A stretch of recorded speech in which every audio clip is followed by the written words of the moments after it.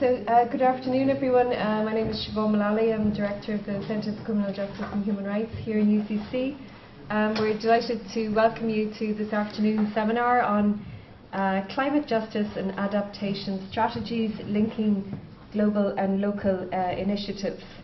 The Centre for Criminal Justice and Human Rights, for those of you who are not familiar with us, we were established in 2006. And one of the aims of the Centre is to make a contribution to current debates on law reform and public policy, and to engage with those both at local and global levels. So the title of today's seminar, I think, is particularly apt.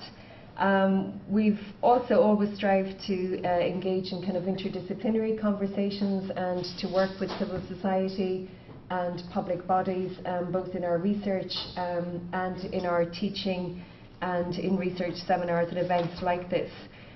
So we're delighted to bring together this group of people for this afternoon. I should just say that this afternoon's seminar is linked to a wider EU cost programme that we're involved with in the department, which specifically focuses on issues of climate migration. And the particular strand that we work on is the knowledge, law and policy strand. And that's looking at issues around climate change and migration linked to that. And then the particular focus of this afternoon is this concept of climate justice, and then this whole question of what has been termed adaptation strategies. And the migration debate is very much part of that, but of course is only part of that. This afternoon's seminar has been organised entirely by my colleague Dr. Dug Cubie, who also works on the cost project, and we will be meeting tomorrow with other colleagues from our European partners to discuss the whole issue of climate migration again. But we're delighted to welcome our speakers this afternoon. I will introduce them one by one, and they bring together quite different perspectives, so we're delighted to have them here this afternoon. First of all, Dr. Cosmin Corendea, who's here, who joins us from the Institute for Environmental and Human Security, the UN University in Bonn. And he has been working on a range of issues relating to human rights, environmental and refugee and migration law, in climate change related cases in particular. And his professional experience includes field research in the Pacific, in Europe and Asia, and consultancies for a range of different organisations and UN agencies. Our second speaker is Mr. Diego Quiroz-Onate, who is from the Scottish Human Rights Commission, but is originally from Colombia.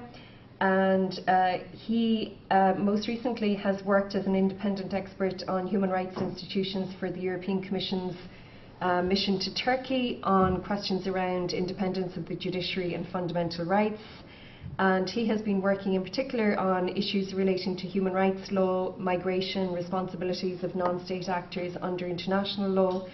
And he will be talking to us in particular about some of the very interesting initiatives that have been taking place in Scotland on climate change. Our third speaker is Mr. Oisín Coghlan, who is here with us from Friends of the Earth Ireland. He's been Director of Friends of the Earth Ireland since 2005, and he heads the panel of representatives of the environmental pillar of social partnership on the National Economic and Social Council, NESC. He previously worked extensively in overseas aid and human rights, on overseas aid and human rights issues, and he was elected to the Royal Irish Academy Committee for Climate Change Sciences in 2009.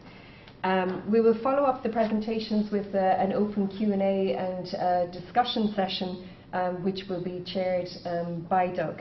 But I'm going to call first on Cosmin to open the seminar. Thank you.